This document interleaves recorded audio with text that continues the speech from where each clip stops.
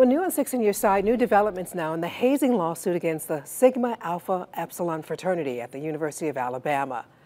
There are criminal charges in this case now. Brian Henry joins us now live to explain what's next.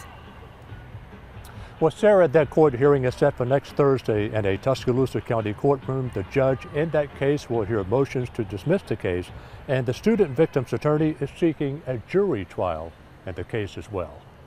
So there's been several motions. Attorney Evan Rosemore represents the victim of the case, identified as HB in court documents. But what's been so concerning to us is that normally concussions the symptoms resolve fairly quickly. But if you're having symptoms months out, 3 months out, 6 months out, still, they typically refer to that as like a post-concussive syndrome.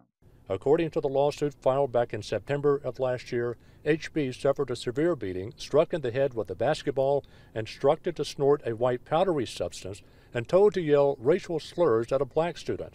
These are allegations that allegedly took place in August of 2023 during pledge period. On things like memory, vision changes, headaches, lethargy, personality changes.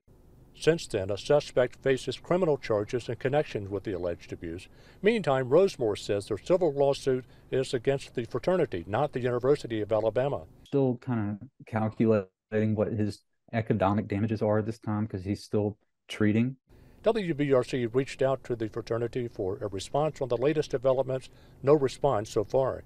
Evan Rosemore says if his client is granted a jury trial, it will likely take place in 2025.